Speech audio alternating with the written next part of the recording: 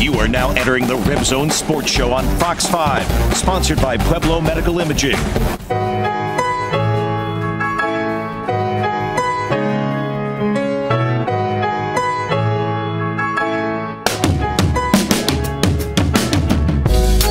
I'm just so extremely proud, you know, to think about everything these young women have had to go through. You know, COVID, it's just, you know, honestly, what a nightmare. I think everyone's felt it, and we're coming up on a year for our country and, you know, in the world, and it's not been fun for anyone. And for young people that just want to play basketball, that just want to be together, you know, it's created so many obstacles and challenges, but, you know, we've come out better for it, I think, you know, and they did not make a single excuse all year. I would say it was a very challenging year, you know, with everything going on, testing every day, wearing masks. Every one of the guys, you know, really work hard to be where they are right now. So I'm proud of everybody, like every single one of us, the coaches, the players, everyone. To go through what we had to go through every single day in and day out, we had to figure out whether we were going to practice together or we were going to have to service each other every morning. So to have to go through those hurdles together, and I think we'll be better for it. You know, I'm proud of the staff and what they've done. It's been a challenging 11 months, but these 70 days I think are going to be really, really prudent for us moving forward and laying the groundwork. The record we had last year was unacceptable, and you gotta look at that. That's like our identity. And as of right now, from the outside looking, that's our identity. We know what we can be as a team, and we know how we can compete and stuff like that. We got to build a new identity for this school and for this program, and for the future Rebels headed in the near future and stuff like that. So you want to actually like look at the past, but not live in it too much.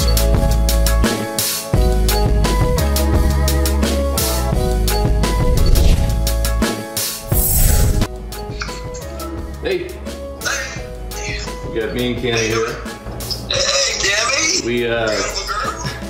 We just got the phone with President Whitfield and Desiree, and they've asked us to stick around, be the next head coach. Hey, that is fantastic. Yeah. So. Congratulations. She looks thrilled, bud. Yeah, she's I'm not sure. She's been good. Well, that is great news. Yeah. You're ready to do this. Congratulations to you and Hal and everyone. Fantastic. That is super exciting. Hey, how about some breaking news on the last RebZone of the season? Congratulations to Kevin Kruger, the new head coach of the Runnin' Rebels. The former Runnin' Rebel just completed his second year as an assistant coach with the Runnin' Rebels. Kruger played on UNLV's 2007 Sweet 16 team as a senior under his father, former UNLV and current Oklahoma head coach Lon Kruger. Before returning to Las Vegas, Kruger was an assistant coach for the Sooners from 2016 to 2019. So a familiar face here in Las Vegas, as UNLV is excited to welcome Kevin Kruger as the new head coach of the Runnin' Rebels. Coach Kruger will be speaking with the media tomorrow.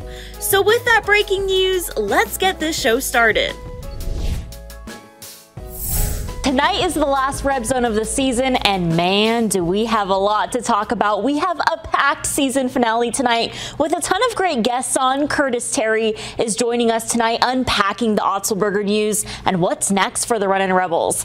Lindy LaRocque's former college head coach Tara Vanderveer joins the RebZone tonight as I get her thoughts on Lindy's historic first season at UNLV, and we'll recap the UNLV football season and sit down with the Chuck Wagon to discuss spring ball and their 2021 schedule. So get that popcorn ready, sit back and relax, and let's get this show started. Well, let's get to the biggest biggest news of the week, TJ Otzelberger accepting the head coaching position at Iowa State. And let me tell you, Iowa State's athletic director Jamie Pollard wasted no time this week. After he let go of Steve Prohm, their head men's basketball coach, on Monday, reports immediately followed saying that TJ Otzelberger was the favorite to replace Prohm. Well, just 4 days later, Coach Otzelberger accepted the head coaching position at Iowa State on Thursday morning. Otzelberger was an assistant coach for 8 seasons at Iowa State. He's leaving UNLV after just 2 seasons, going 29-30 with the Runnin' Rebels, 20-16 in Mountain West play.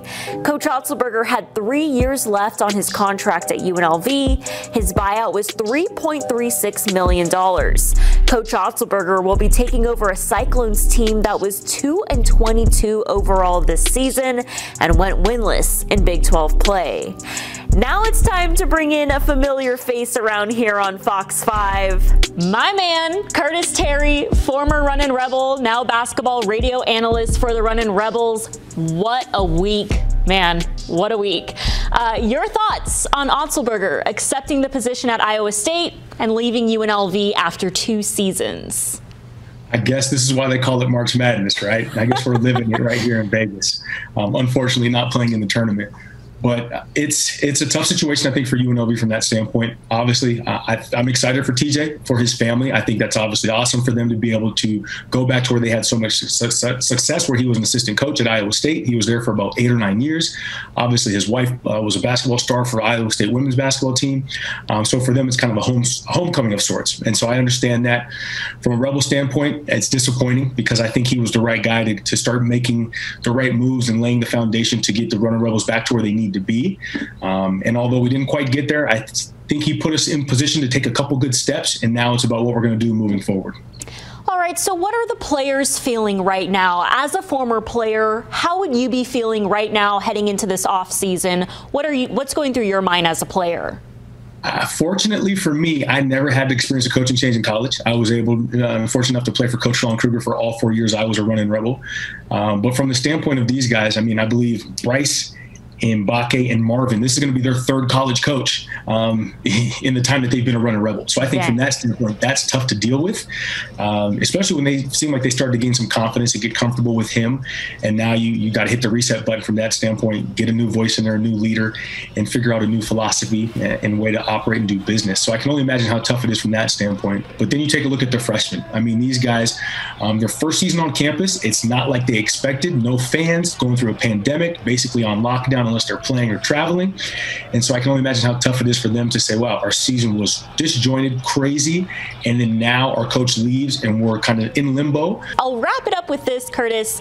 What does it say about the Runnin' Rebels programs for these other schools to look at Coach Otzelberger and former coaches as they get better jobs and into Power 5 schools? Well, I mean, one thing, obviously, when you have Coach Chris Beard that came here, he left to go to Texas Tech, kind of took his dream job. TJ was here, left, obviously, to go to Iowa State, kind of took his dream job. Even my former coach, Lon Crew, was here, left to go to the Big 12. People will say it's cliche or it's just a cover up for how things are really going. But I think it's a good thing anytime people want what you have. You're clearly doing something right, or you have the right person in charge. It's just a matter of if you can do enough to keep them there and entice them. But also it takes time for those things to happen. So I think like in 3-4 years, if somebody came calling, maybe TJ wouldn't have been so inclined to leave because he had built such a foundation, been more ingrained in the community. There's a lot of different factors that go with that. But anybody that doesn't want to come to Vegas, they're probably lying to you. It's a great place. It's family friendly. And now that things are starting to open back up because COVID protocols are starting to get relaxed a little bit, there's no better place to come to Vegas and to be at the Thomas & Mack and be a part of the Runnin' Rebel program. And anybody that doesn't want to be, tough luck. We're going to have to kick their butts on the way as we climb the ladder back to the top. I love that. I love that. Curtis, an interesting couple weeks here. You're going to be busy. I'm going to be busy. I can't wait to see you again in person next season. So I'll see you on the road. Take care, man. Sounds good. Go Runnin' Rebels. All right, coming up next, Lindy LaRocque's former college head coach Tara Vanderveer joins us as we unpack Lindy's success in her first season at UNLV. She shares some amazing advice for young basketball coaches. I don't think we have enough time on this show to talk about Lindy LaRocque. What a story for this Las Vegas native to have so much success in her first year in her hometown in a COVID season. Taking a look back at her season highlights, she's the first Lady Rebels head coach to be named Mountain West Coach of the Year. Her team finished in second in the Mountain West standings. The Lady Rebels posted a school best 9-0 undefeated road record. She finished the season ranked in second for most wins by a first-time head coach, and she's the first coach in UNLV history with an undefeated conference road record. I mean, there's just not even enough room on that monitor for all of that. I had to get her former college head coach Tara Vanderveer's thoughts on all her success in just her first year as a head coach at UNLV. I'm very happy and I'm very proud of Lindy. I think it almost it's extra challenging. You know, the fact that to be a coach during COVID is hard enough, but to be a first year coach is unbelievably hard. So, you know, I got to give her a lot of credit. She's a very intelligent young woman. And, you know, for her team to do so well, that's awesome. I know you guys played each other early in the season, but did she ever reach out to you? Did she ever text you or call you just asking for any advice this year? You know, we did keep in touch. I think she probably talked more with my assistant coach, Kate. And typically, Lindy, she gave me advice. So I wanted to know what early leadership you saw from her as a player when she played with you. Well, you know, her dad was a great coach, and I think that she's been in the gym a lot. First of all, she understands the game, so she could be vocal and talk to other players. And we would always have a joke that if we couldn't remember a drill, we would say, "We'll ask Lindy; she'll remember the drill." You know, as a player. So, I think it's just,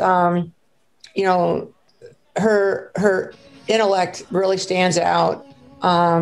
I think that she's got a sense of knowing what she wants done and how to do it, and she'll tell you what she thinks. And I think that's good. When players leave your program and they go on to play at the next level, or they become a coach or whatever they do, what do you hope they move on with? What kind of skills do you hope they carry on to their next job? Well, I think that we try to have what we call the Stanford way, the way to do things. And, you know, you hope that they have integrity. You hope that they're honest. You hope that they're hardworking, that they're team players, and that they try to maximize who they are and maximize who they're around, bring out the best in other people they're with. So I think probably more than anything, be a great teammate, be a great person in your community. Be a leader, be able to choose right from wrong, be honest and trustworthy. So, I think those are things that we value. Coach, I'll just wrap it up with this. Lindy is so young in her career, and she's already had a really successful start. What would you hope for Lindy? What would you want to see in her coaching career? You know, what are some words of advice for her? Well, sometimes I think that early, fast success can be a bad thing, because you can become complacent, or you can think, well, you have all the answers. And I hope that, for Lindy as a young coach, struggle sometimes isn't bad, but I hope that she really is able to, be hungry and want to be a great coach, want to realize that sometimes the more you know as a coach, what you realize is the more you know, the more there is to know, and that you just keep growing as a person, no matter how old you are, no matter how well your team did, and to really, to continue to try to improve as a person and as a coach.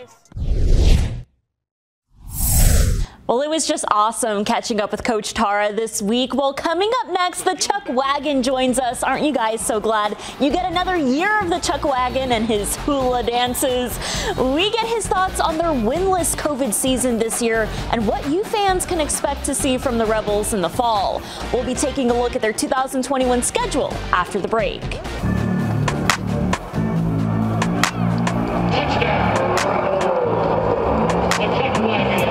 Y'all ready to see the Chuck Wagon again?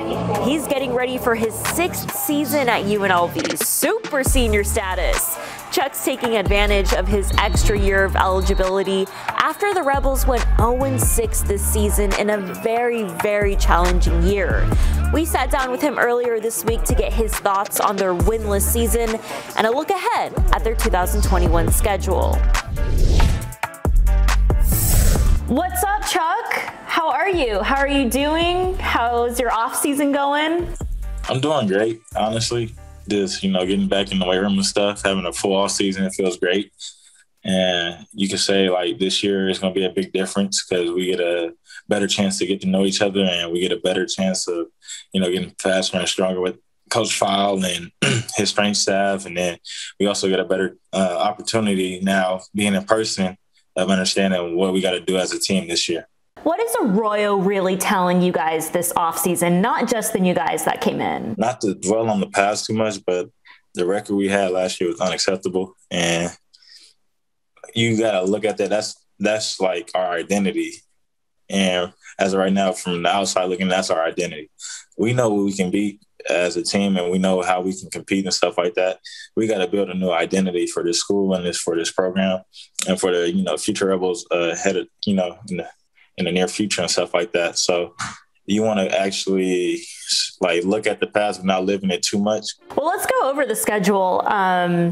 So you got home at Allegiant Stadium, opening up to Eastern Washington. Are you excited to open up the season at home? Yeah, kind of excited because Eastern Washington, they offered me when I was in high school, so that'd be a little good game. Always good to play against, other opponents than just in your conference too. So it's a great opportunity, a blessing. Looking forward to playing them. They're a great team in the FCS, so gotta give them respect and everything like that. And just go out there and try our best to win. And then y'all are on the road at Arizona State, September 11th. So some Pac-12 right there. Are you excited for some Pac-12 action? It's always good playing a Power 5 schools. They're going to bring their A game, and we got to bring ours. Simple as that. And then Big 12, Iowa State at home at Allegiant Stadium. That game's going to be lit. Yeah, I believe they're going to be ranked or something like that, too. So, that'd be a good game. I know people are going to be excited to play that game, too. You should be playing against a ranked team. So, yeah. And then Fresno State away September 25th. All right, UTSA, have you ever been out there to the Alamo Dome? I've been to Texas before, for about 30 minutes because I had to stop during an airplane stop. So it'd be fun to just, be able to be there a little bit longer, I guess. But they're a great team, too. They improved a lot last year, so respect to them. And then you guys got Utah State, San Jose State at home before you guys head up to Reno. Yeah, the Reno one, at least we get to build the animosity this year. Like last year, it just didn't feel right, playing them early. Well, to me, because every year we play them at the end of the year. So building the animosity up a little bit more. It doesn't matter when we play them, but this is just a little better feeling, So everyone is talking about y'all's last game away at Air Force on November 27th. Because it's going to be cold? What? It is what it is, but at the same time, I never got to play Air Force, so it's a good, it'd be a good feeling just to be able to, finally play them and everything. And then might be a short game. We both run the ball, honestly, because they don't really like to throw that much, but it should be a good game. That's a in the trenches type game. So looking forward to that. Might have to have you run out in the tunnel with us and everything the first game. The crowd going. That'd be bad. That'd be so bad. I'd be like, okay, thanks, bye. All right, we're wrapping up the last RebZone of the season next with some final thoughts on the year and the best plays of the year. It's almost time to say goodbye to this COVID 2020 season. Peace out.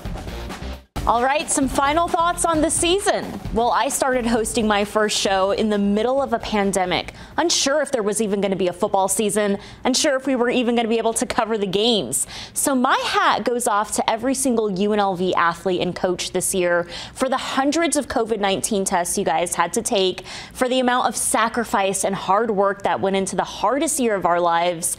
This was an unprecedented year for college athletes, coaches, and all the freshmen experiencing their first year in college. It's been an honor to cover UNLV this season and hear firsthand from the athletes how challenging this year was, but how they never used COVID as an excuse and continue to fight, work hard, and get better each day. I will always remember my first year on the RebZone, and I hope this show brought you guys some joy, some light, some happiness into your homes this year. Well, goodbye 2020, goodbye this COVID season. I look forward to this summer and this fall and seeing all you fans back in the stands next year. So thank you guys so much for watching. I can't wait to see you guys in August. Enjoy the best plays of the year. See you later.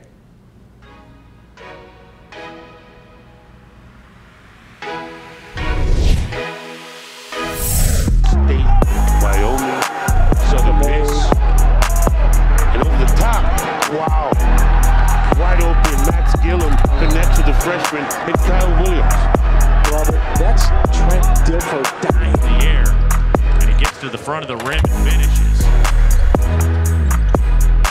And a steal by Jong, and here we go again. Hello, the reverse.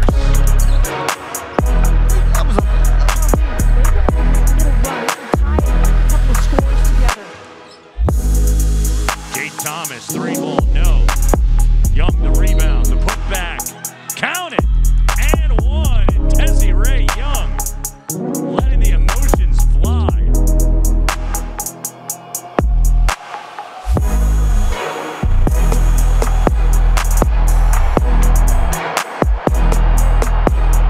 Thanks for watching Fox 5 News. Watch us live wherever you are, on our mobile, on our streaming news app. And you can also watch us on Roku, Apple TV, and Fire TV.